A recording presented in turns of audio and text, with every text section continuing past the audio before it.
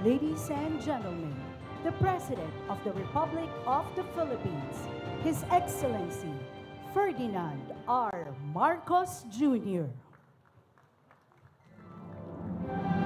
For every tear, a victory. Kada tedded itilwa, ket adda katukad a balaygi. We remember that long ago, an Ilocano vowed and we intone today, para sa bawat luha ay isang tagumpay. Uray kasano tituok ken rigat, mamati tayo, anarimat iti masakbayan tayo amin.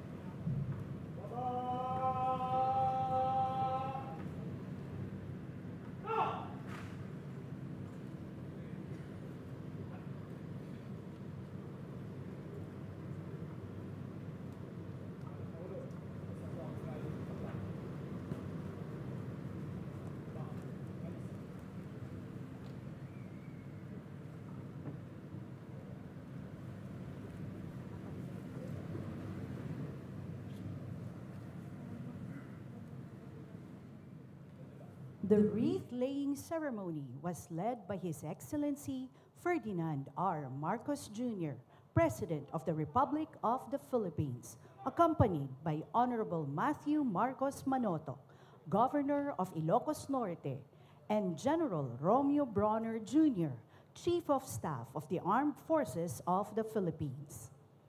Diyan po nagtatapos ang pag-aalay ng bulaklak. May this wreath serve as a reminder of this great leader's unwavering dedication and admirable selflessness, and may his memory be forever cherished.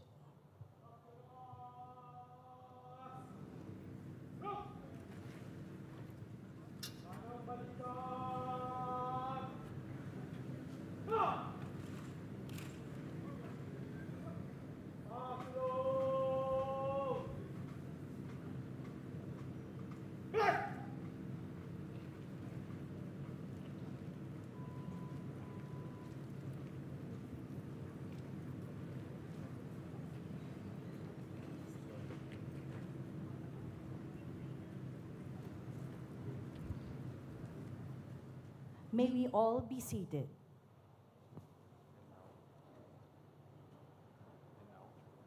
And now, for the start of our program, may we call on Ilocos Norte Governor Matthew Marcos Manotoc for his message and introduction of the President.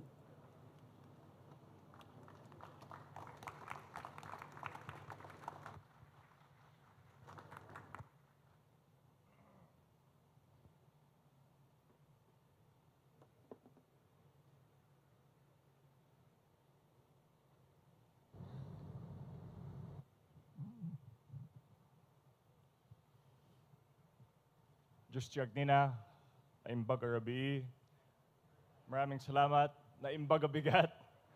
Maraming salamat at magandang umaga po sa ating lahat.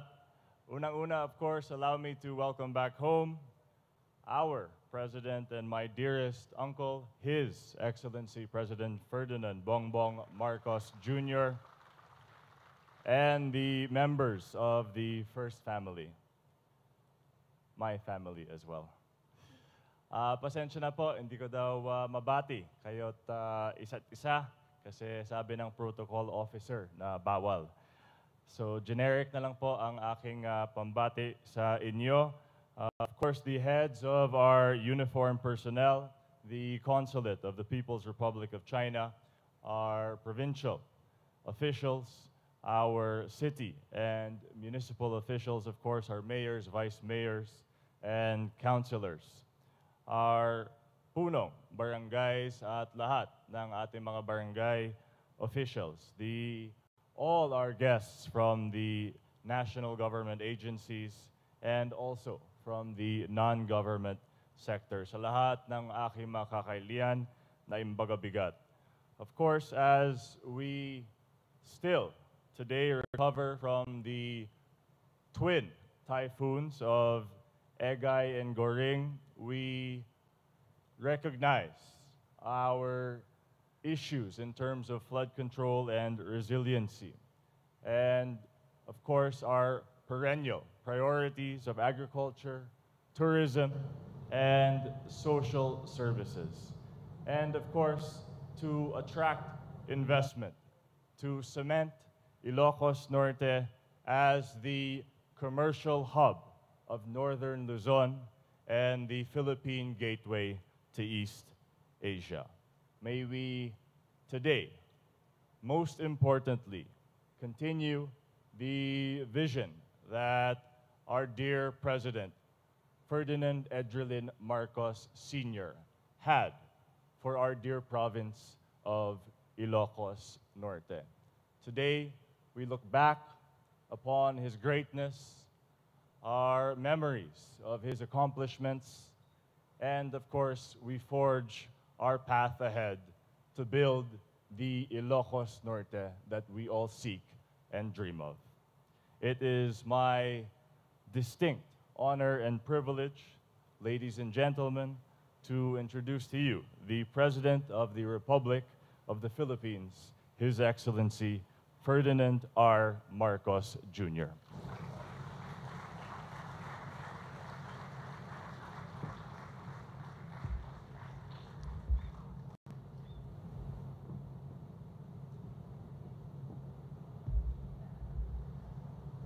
Thank you very much, Governor Matt, for your kind introduction. Please take your seats. Ilocos Norte 2nd District Representative Angelo Marcos Barba, Ilocos Norte Vice Governor Cecilia Araneta Marcos. Hanggang ngayon, hindi pa ako masanay-sanay na binabati ko yung anak ko na Ilocos Norte 1st District Representative Sandro Marcos. Parang totoo, ano? Joining us today is our AFP Chief of Staff, General Romy Browner. Andito rin po ang ating Chief PNP, Benji Acorda. Hindi kaya tayo nahahalata na puro tiga-amyana ng ating mga naging opisyal.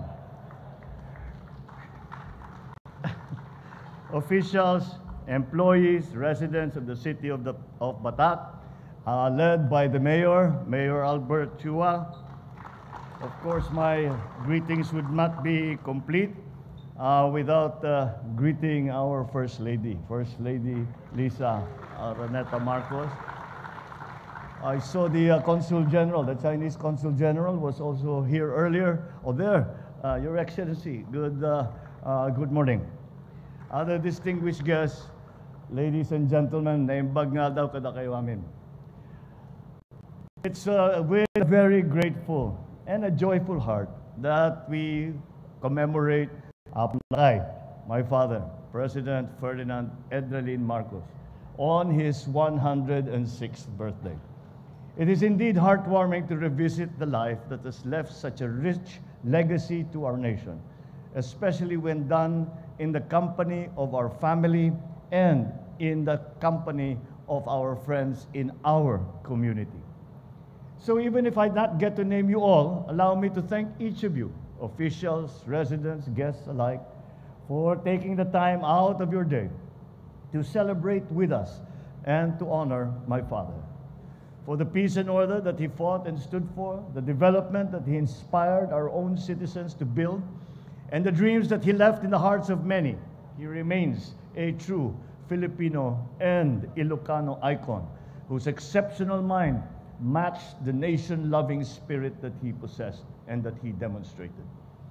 So as we remember and pay tribute to his memory, let this gathering serve as a testament to the unwavering pursuit of unity that he so passionately espoused for our people.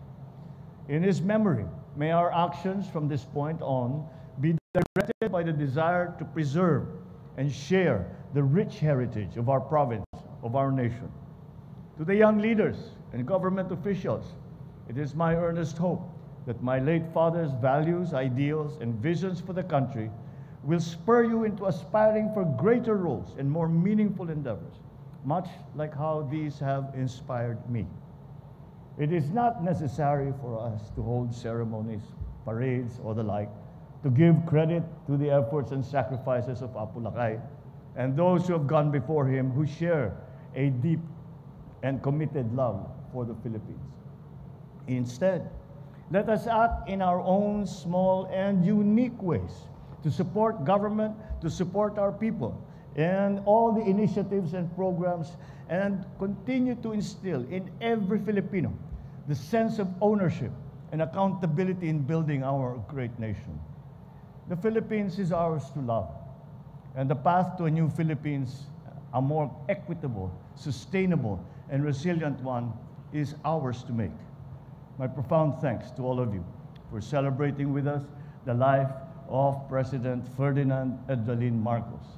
Diyos tiyagi niya, kada kayo amay po. Gagayem ken kakabsat, ti ilalaen tayo nga ama iti daytoy apagilyan, ken maipagpanpanakkel tayo nga Ilocano, President Ferdinand Bongbong Marcos Jr. Ladies and gentlemen, our beloved President, His Excellency Ferdinand R. Marcos Jr.